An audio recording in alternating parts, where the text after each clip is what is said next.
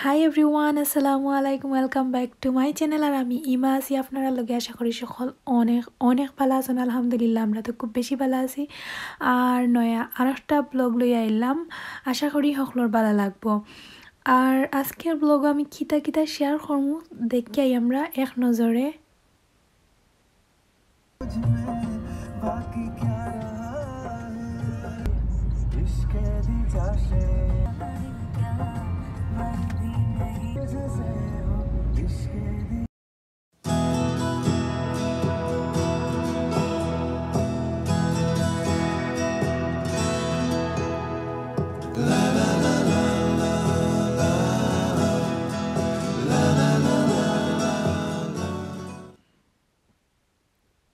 একবারে দুপুর থেকে আজকে ব্লগটা স্টার্ট করলাম তো দুপুরে এলাগিয়া রান্না বাড়া করা লাগে হলটা রেডি করলাম আর আজকে আমি রান্ধিমু যে গিয়া সালমন মাছ দিয়া লতা দিয়া তো সালমন মাছ দিয়া লতা দিয়া কি হুটকি দিতাম না আনা হুটকিয়ে মানে শুটকি ছাড়া তো বাগারিয়া জেলা রান্ধিমু আর প্রসেসটাও শেয়ার করমু আর রান্ধিমু এলাগিয়া চিকেন রোস্ট করমু তো এখন আমি সালমন মাছরে আগে দইয়া খাটিয়া আর পানি জড়াইয়া এখন লবণ আর হলুদ দিয়া মাখাইরাম জেলান পালা করি মাংস মাছের লগে আর কি হলুদ আর লবণ মিক্স হয়ে যায় পরে আমি ও মাছ এখন ফ্রাই করমু আর সালমন মাছ সম্পর্কে কম বেশি অনেকেই জানেন অনেক হেলদি একটা মাছ আর অনেক প্রচুর পরিমাণে ভিটামিন ডি আছে সালমন মাছও আর বিশেষ করে প্রেগনেন্সিত এই মাছটা খাইলে তো খুব বালা ডাক্তারে কয় তো বাচ্চা এন্ড মার লাগে আর কি বালা তো আমরা তো সব সময়ও সালমন মাছ খাই আর সালমন মাছের প্রতি আমার আলাদা একটা দুর্বলতা সব সময়ও আছে আর দেখা যায় প্রায় সময়ও সালমন মাছ আনিয়া রাখেন গড় মানে একলগে আনিলাই পরে একটা আনা পরে আমি খাটিয়া রাখি দেই তো আমি অলরেডি দুই একটা ব্লগও শেয়ার করছি আপনারা যারা রেগুলার ভিউয়ার্স তারা তো অবশ্যই দেখছেন মাছও একবারে কম খাটা থাকে আর খাটাগুলো একবারে সফট থাকার কারণে দেখা যায় বাচ্চান্তরেও খাওয়াইতে একটু ইজি আমি তো আলিশা জিব্রান্ডে ট্রাই করি বাট মাঝে মাঝে তারা খাইন মাঝে মাঝে খাইন না তো যাই হোক এখন আমি একটু ডিটেলস দেই আপনারা দেখতে পারছেন একটা ডেগর মাঝে আমি তেল দিছি ওই লাগে মাছ ফ্রাই করার লাগে আর অলরেডি আমি মাছ ফ্রাই করার দিলাইছি আর একটা প্যান বয়াইছি আরও চুলা বাই দিকটা ওই লাগে আমি রোস্ট বাজিবার লাগি 2 চামচ আদা আর 2 চামচ রসুন রে আমি তেলের মাঝে দিলাম আর লগে এখন আমি চিকেন অ্যাড করিলাইমু ও মশলার মাঝে আমি একটু সময় ফ্রাই করমু বেশি বাজিতাম না দেখতেও পারবা তো একবারে প্রায় কি বিয়াবাড়ি স্টাইলের রোস্টর মতো করমু একবারে সহজ ওয়েতে আমি রান্ধি আর আমার কাছে ভালো লাগে আমি অত বেশি মশলা ইউজ করি না যেগুলা গড় থাকে কন্টিনিউ যেটা থাকি আমরা সব সময় ইউজ করি ওটা দিয়েও আমি ওলানো আর কি ও প্রসেসে বানাইমু তো দেখতে পারা আমি এখন একটু পরে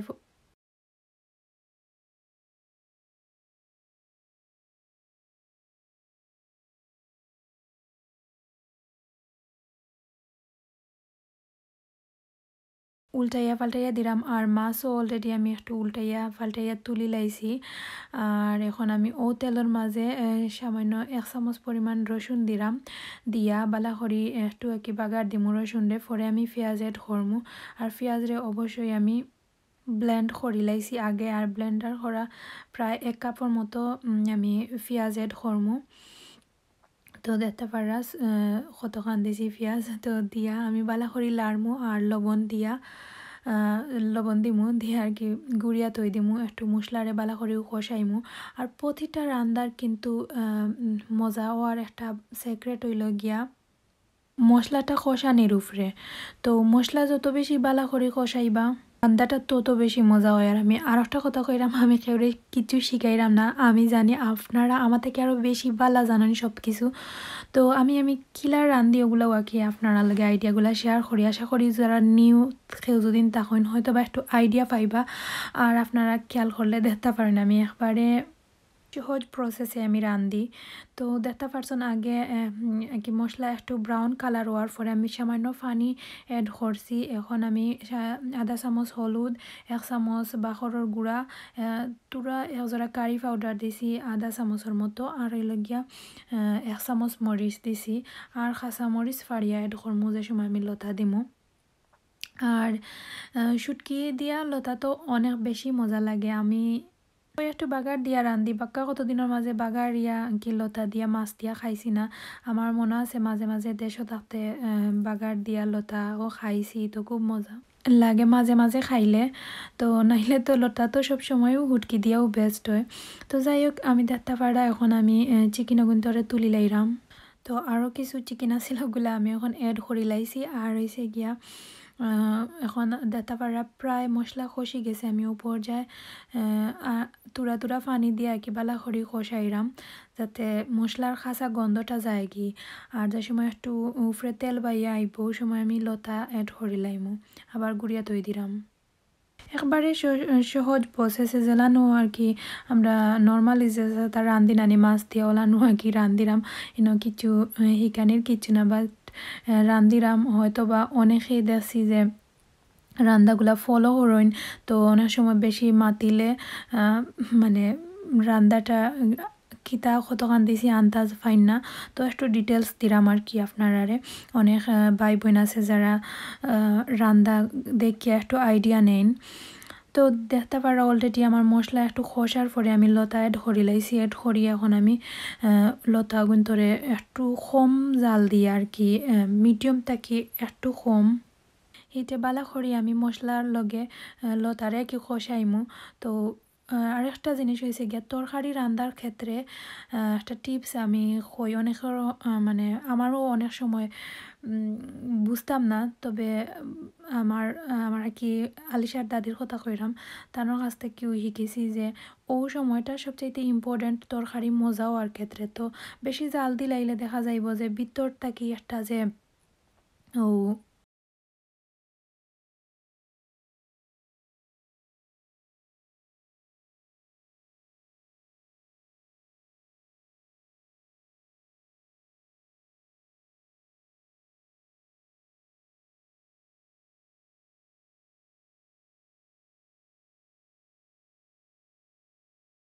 খাসা গন্ধটা যাইতো না। তো তার লাগি একটু স্লো হিটে জাল দিলে ভালো হয়। আর এবারে আমার একটা ভিডিও স্কিপ হয়ে গেছে এর আগর অংশটা। তো আমি যে তেলের মাঝে জিওবার জিসলাম রোস্টটা কি ফ্রাই করছিলাম, ও তেলের মাঝে আমি পেঁয়াজ এড করছি, আদা রসুনের পেস্ট আরও সামান্য এড করছি। এখন সকলটা গোটা মশলা এড করলাম, দেখতে পারা তেজপাতা, দারচিনি, এলাচি, তারপরে হইল গিয়া ফাস্টফুডনের গোটা যেটা অতা দিছি দিয়া এখন বালা করি লাড়াম। আর সামান্য লবণ দিয়া আমি গুড়িয়া তৈ দিমু। মশলা বালা করি ইজার লাগি আর আবারও বালা করি লতারে লাড়িয়া সারিয়া দিলাম। আর চুলার আগুন একবারে মিডিয়াম থাকি লো হিটে আছে। তো একটু ফরে ফরে লাড়িয়া দিলাম। আর উপর যায় আমি পানি দেখতে পারে একবারে এই সময় একটু নরম হয়ে গেছে, সফট হয়ে গেছে। উপর যায় আমি মাছ এড করি লাইছি আর পরিমাণ মতো পানি দিলাইরাম, দিয়া এখন গুড়িয়া তৈ দিমু। আর একটু সময় জাল খাওয়াই আমি চুলা থেকে লামাই লিমু ধনিয়া পাতা দিয়া। তো আর এখন আর কোনো কিছু রয়েছে না লতার, তো লতা হয়ে যাইব। তো লতা এবাদি জাল খাওক আর আমি এবাদি এখন চিকেনের মশলাটা বালা করি খসাইলাই। তো দেখতে পারা এখানে অলরেডি মশলা প্রায় ব্রাউন কালার হয়ে গেছে। ও পর্যায়ে আমি হয়েছে গিয়া সকলটা গুঁড়া মশলা এড করলে আধা চামচ ঘি দিছি। আর এখন হয়েছে গিয়া 1 চামচ বাখরের গুঁড়া, 1 চামচ জিরার গুঁড়া, আর হয়েছে গিয়া 1 চামচ কারি পাউডার, গরম মশলা, আর হয়েছে গিয়া কিতা মরিচ এড করছি। আর কিচ্ছু নয়, মশলারে বালা করি খসাইরাম। আর ও একটু উফরে যে সময় তেল বাসি যার একটু ড্রাই হয়ে যার ওই সময় আমি পানি এড না করিয়া সামান্য 1 কাপের মতো দুধ এড করছি। এড করি আমি বালা করি লাড়িয়া গুড়িয়া তৈ দিম। আর ও দুধটা একটা আলাদা একটা শাহি ফ্লেভার আয়।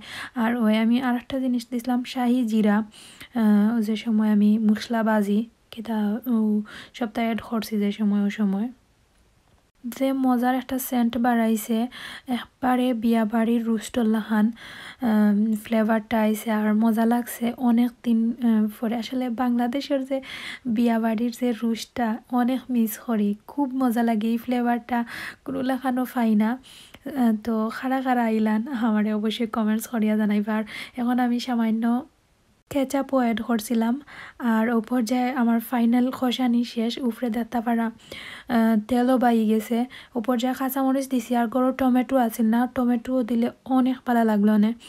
তো ওখানে আমি আস্তে আস্তে সব রোস্টগুলা দিলাইরাম, দিয়া এখন বালা করি একবারে মিডিয়াম থাকি স্লো হিটে আমি প্রায় 10-15 মিনিটের উপরে আমি ধরে খালি জাস্ট লাড়াচাড়া করবো, আর কোনো পানি উনি এড করতাম না।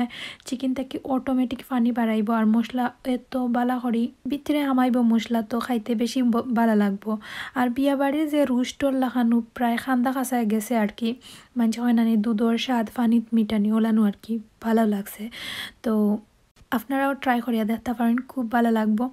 আর হয়েছে গিয়া তো একটু ফরে ফরে লাড়িয়া ছাড়িয়া দিলাম।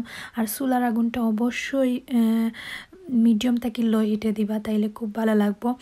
আর যারা আজকে আমার চ্যানেলে ঘুরাঘুরি করা তারা একটা বড় রিকোয়েস্ট কইরাম, কারণ অনেকে আমার ভিডিও দেখেন, লাইক দেন, হয়তো বা সাবস্ক্রাইব না করছেন না, প্লিজ সাবস্ক্রাইব করি লাইবা। আর অবশ্যই ভালো লাগলে আপনার ফ্রেন্ডস ফ্যামিলির লগে শেয়ার করতে পারেন। আর আপনার একটা মূল্যবান কমেন্টস, একটা লাইক আর একটা সাবস্ক্রাইব আমার লাগি খুব কিতা হইতাম খুবই ইম্পর্টেন্ট আর খুবই গুরুত্বপূর্ণ। আপনার কমেন্টসগুলো পাইয়া নেক্সট ভিডিওগুলো বানানির উৎসাহ পাই। তো প্লিজ এভরিওয়ান সাপোর্ট করবা। আর রোস্টর ফাইনাল লুক দেখা খুবই মজা হয়েছে, আর সেও ট্রাই করলে অবশ্যই কমেন্টস করিয়া জানাইতে পারেন। তো এখন আমি চুলার আগুন একবারে অফ করিয়া নামাইলাইমু চুলা থাকি, আর কিচ্ছু নাই। তো একবারে উকনা করি করছি, বেশি মশলা দিছি না কেটা চিকেনের পরিমাণ অনুযায়ী, তবে খারাপ লাগছে না, ওলানো আমার কাছে ভালো লাগে।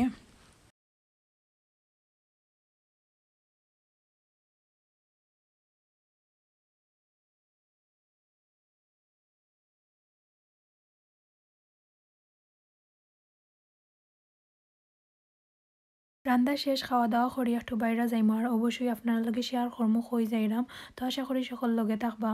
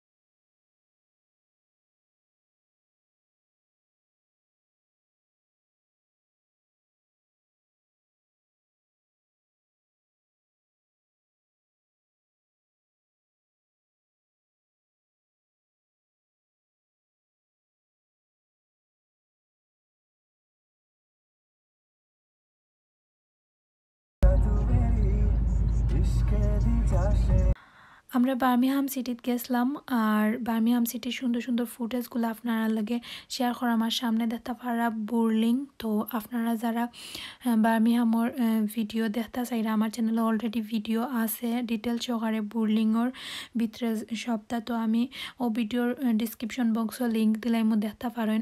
আর সকল অনেক ভালো থাকবা, আমি ওখান থেকে বিদায় নিলাম। আর ভিডিও শেষ নাই, অবশ্যই ফুল ওয়াচ করবা অ্যান্ড ভিডিও ভুল ভ্রান্ত এলে ক্ষমা সুন্দর দৃষ্টিতে দেখবা। সকল অনেক অনেক ভালো থাকা, কথা হইব পরবর্তী ব্লগ।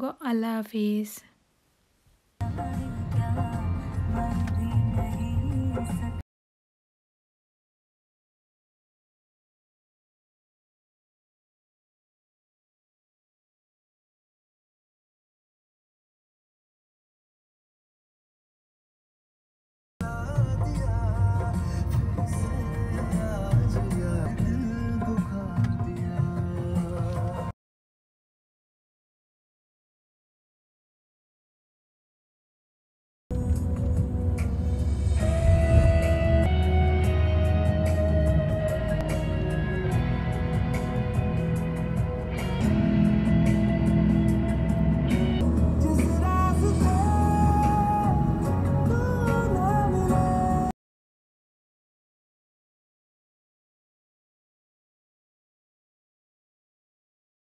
থাকুন।